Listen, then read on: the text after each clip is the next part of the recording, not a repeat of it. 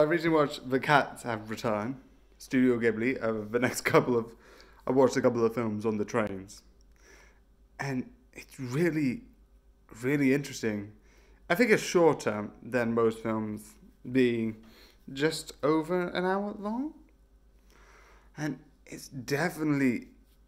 I definitely think the shortened time is useful because even though it's short, it feels every moment has a meaning. Everywhere that the main character goes, where she goes, is for a reason.